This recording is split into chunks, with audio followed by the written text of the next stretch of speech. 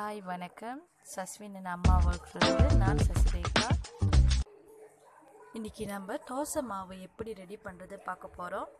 So ரொம்ப சிம்பிளான recipe. இது ஒரு சீக்ரெட் ரெசிபி. எங்கள் அம்மா எனக்கு சொல்லிக் கொடுத்த ரெசிபி நான் உங்களுக்கு ஷேர் பண்ணுறேன். தேவையான பொருட்கள் பார்ப்போம். இப்பொழுது நான் உளுந்து 1 கப் எடுத்து வச்சுருக்கேன். நல்லா ஊற வச்சு கழுவியும் வச்சுருக்கேன். பாருங்கள், சோறு நான் 1.5 கப் எடுத்திருக்கேன். ஸோ அந்த சோறும் இந்தமாரி நான் தண்ணியில் ஊற வச்சுருக்கேன். பாருங்கள், உப்பு 1 டீஸ்பூன் எடுத்திருக்கேன். ஸோ அதேமாரி ஈஸும் கொஞ்சம் எடுத்திருக்கேன். பாருங்கள், அரிசிக்கு பதிலாக நம்ம அரிசி மாவு யூஸ் பண்ண போகிறோம். ஸோ பாருங்கள், இந்த பேக்கெட்டு தான் நான் யூஸ் பண்ணுறேன். ஸோ நீங்கள் கடையில் நார்மலாகவே இது கிடைக்கும். இதை வச்சு எப்படி தோசை மாவு செய்யலாமா யோசிக்கிறீங்களா? ஸோ வாங்க நம்ம ரெசிபியை பார்ப்போம் எப்படி செய்யலான்னு. உளுந்தும் சோறும் இப்போ நான் நல்லா மிக்ஸ் பண்ணி கழுவி வச்சுருக்கேன். ஸோ பாருங்கள், நான் அந்த ரெடி பண்ண பொருட்களை ரெண்டுத்தையும் நான் கலந்து இப்படி வச்சுருக்கேன். ஸோ இப்போ இதை நம்ம பிளெண்ட் பண்ண போகிறோம். இப்போ நீங்கள் பார்க்கலாம், சோறும் உளுந்தும் நான் எப்படி மிக்சரில் ஆட் பண்ணியிருக்கேன்னு. ஸோ தண்ணி எப்படி வைக்கிது நான் காமிக்கிறேன். பாருங்கள், தண்ணி நான் ரொம்ப எடுத்துக்கல. ஸோ குறைவாக தான் வச்சுருக்கேன். இந்த தண்ணியை தான் நம்ம இன்றைக்கி யூஸ் பண்ணி அரைக்க போகிறோம். கொஞ்சம் திக்காக வரணும், நல்லா மையாக அரைக்கணும். பாருங்கள், நான் உளுந்து அரைச்சதை காமிக்கிறேன். இந்த அளவுக்கு இருந்தால் போதும், ரொம்ப தண்ணி ஆட் பண்ணாமல் இந்தமாதிரி திக்காக இருக்கணும். ஸோ நம்ம எல்லாத்தையும் அரைச்சி முடிச்சுட்டு நம்ம பிளெண்ட் பண்ண உளுந்து இவ்வளோதாங்க.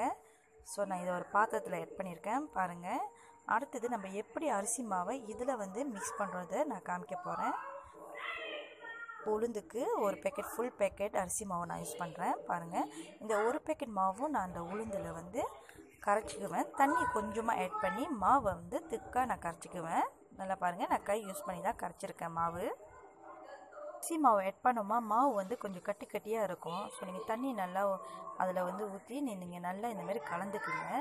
இப்போ நீங்கள் கரைக்கிறப்போ உங்களுக்கே தெரியும் அந்த மாவு எவ்வளோ திக்காக இருக்குன்னு. தண்ணி குறைவாக பாய்ச்சிக்குங்க. நம்ம மாவில் அடுத்தது ஈஸும் உப்பும் சேர்த்துக்க போகிறோம். ஸோ நம்ம ரெடி பண்ண உப்பும் ஈஸும் இதில் கலந்து நல்லா மாவை பண்ணிங்க திருப்பியும் கரைச்சிக்குங்க. ஸோ எல்லா பகுதியிலையும் படுற மாரி நல்லா கலந்து விட்டுக்குங்க. இப்போ மாவுக்கு எவ்வளோ தேவையோ நல்ல உப்பு ஈஸு போடணுமோ. ஸோ நீங்கள் எத்தனை கப் போட்டிருக்கீங்களோ, 1/2 கப்பா 1 கப்பா, ஸோ அதுக்கு தகுந்த மாரி நீங்கள் மாவை ரெடி பண்ணிக்கோங்க. இப்போ மாவு பாருங்கள் எல்லாமே கலந்து ரெடியாக இருக்குது. ஸோ இந்த அளவுக்கு இருந்தால் போதுங்க, தண்ணி இல்லாமல் நல்லா திக்காக இருக்குது. ஸோ காலையில் நம்ம எப்படி இதில் தோசை செய்வோம் பார்ப்போமா? செட் பண்ணியிருக்கிற வாசி ஒரு 5-6 மணி நேரம் நம்ம வெயிட் பண்ணி பார்ப்போம்.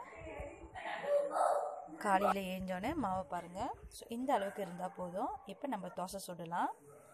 ஸோ உங்களுக்கு பிடிச்ச எண்ணெயை சேர்த்து முறுமுறுன்னு தோசையை சுட்டுக்குங்க. ரொம்ப புளிப்பாக இருக்காது. ஸோ இப்போ நம்ம தோசை ரெடியாக இருக்குது. ஸோ நல்லா சாஃப்டான தோசை ரெடி ஆயிடுச்சுங்க. நீங்களும் வீட்டில் ட்ரை பண்ணி பாருங்கள். சிம்பிளான ரெசிபி. ஸோ எனக்கு தெரிஞ்ச ரெசிபி நான் உங்களுக்கு ஷேர் பண்ணியிருக்கேன். கமெண்ட் பண்ணுங்கள், ஷேர் பண்ணுங்கள், சப்ஸ்கிரைப் பண்ணுங்கள். மீண்டும் உங்களை புதிய ரெசிபியோட சிம்பிளான ரெசிபியோடு சந்திக்கிறேன். பாய்.